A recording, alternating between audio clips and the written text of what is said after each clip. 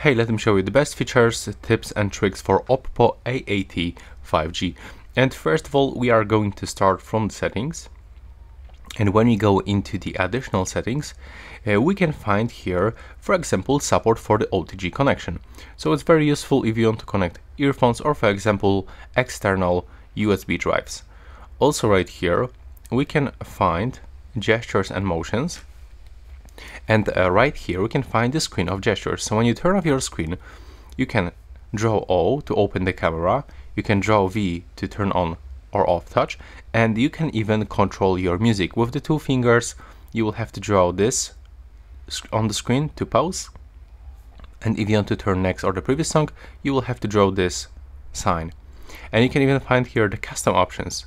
So you can set here like some apps, you can make the call, unlock the phone. So as you can see, you will have a lot of fun if you actually purchase this device and try to actually get used to it, to this off gestures. Next, we can also find all of the motions, like for example rise to wake, lift to ear to answer calls, or for example auto switch to receiver, and flip to mute incoming calls. When you go back from this option, we have to navigate into the special features, and in this smartphone we can also find the split screen mode. Even we can find floating windows. When you go into the battery, we can find the high performance mode that will actually speed up our smartphone. So it's very useful if you are playing some games or doing other stuff that actually take a lot of your CPU. When you open the security and the privacy, we can find function to lock apps, so we can set password to any application. We can even hide apps in this smartphone. Or for example, we can create the private safe, so we can put here any files that we have and it will be protected with our password. When you go for the apps, we can also find the app cloner, which is also very useful.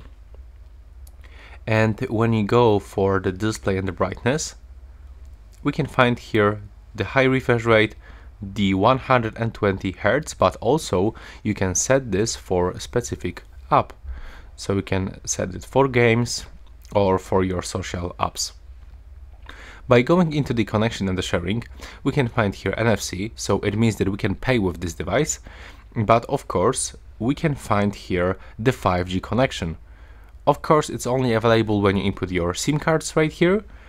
And when you try to connect this device with the Bluetooth headphones, you can also find here this, the LDAC Codec that will actually increase the sound quality of this device. And when we go into the camera, we can also find useful options, like for example access into the Google Lens. And when we go right here and reach for the settings, we are able to capture photos with a fingerprint sensor. So when we enable it, and then we can just simply go back, click on the sensor, just touch it, and the photos will be taken. And this is it. This is, in my opinion, the best features of the Oppo A80 5G. Thanks for watching. Right now, please subscribe.